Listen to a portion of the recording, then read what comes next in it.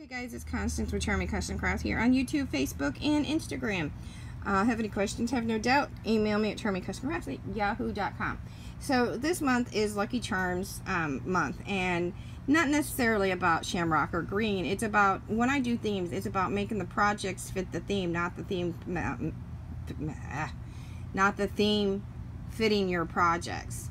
It's the opposite way. You take your project and you word it just the way you want to, and you explain your project and the words that match the thing. So that one was being, lucky. The last one, being lucky for, anyway, I'll leave it at that. I just talk too much.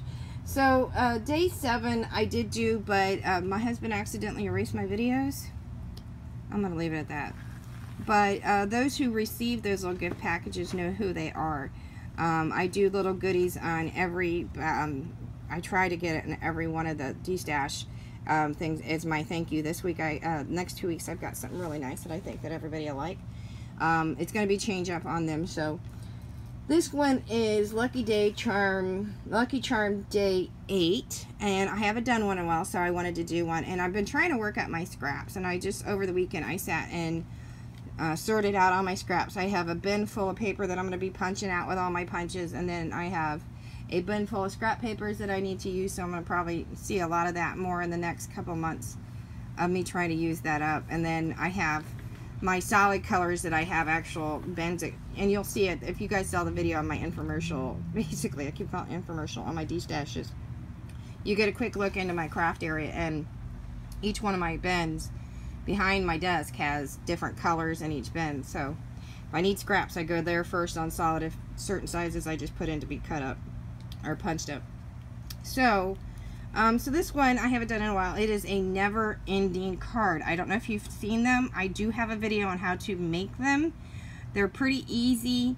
They can get a little complicated with paper making, and you'll see that as I show you this. It gets a little complicated and you have to think in advance. But if you like cooties when we were a kid, and if you follow me and you haven't seen the video, just put in Charming Custom Crafts and put never ending and then card. It'll pop up the video on how to. Actually, if you put how to in most of mine, a lot of the how-tos will pop up. And I know I have a lot of videos. I've actually erased probably 400 or 500 videos over the last 6 years.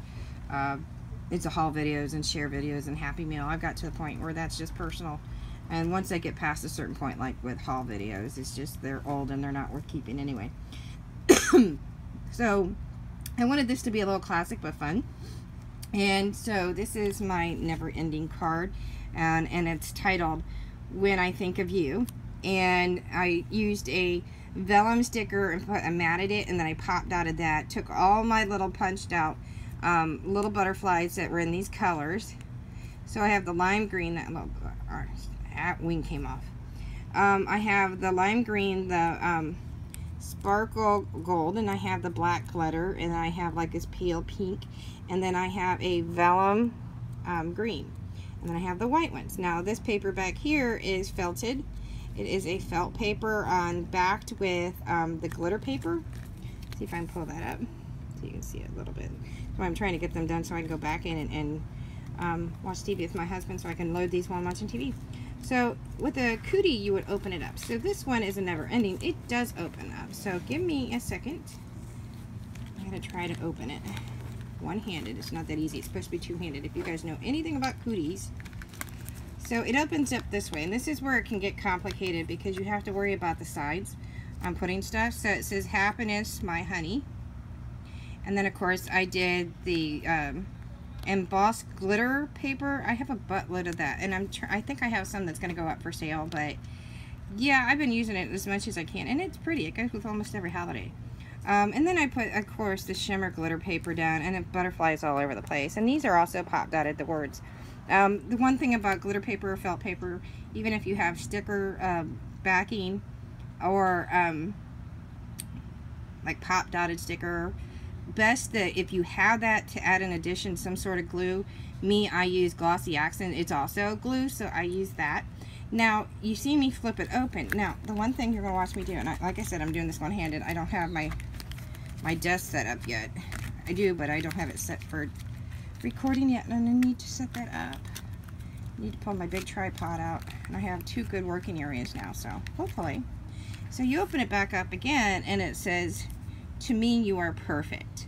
And so what you saw before, you only saw, it says, to me you are P, which is funny. But if you open it up that way, you get another T-fold. So you're flipping it back around. Now that's the third flip. And the paper is what I've already described with the same butterflies. Now, you flip it. Now this is better to do when you got 2 hands. And when you flip it back, you have together forever, sweetheart. And I left it more simple on the back.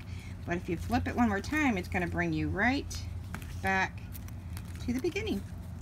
So that's my never-ending card when I think of you. I hope you like it. Enjoy the pictures. And stay tuned, guys. More to come.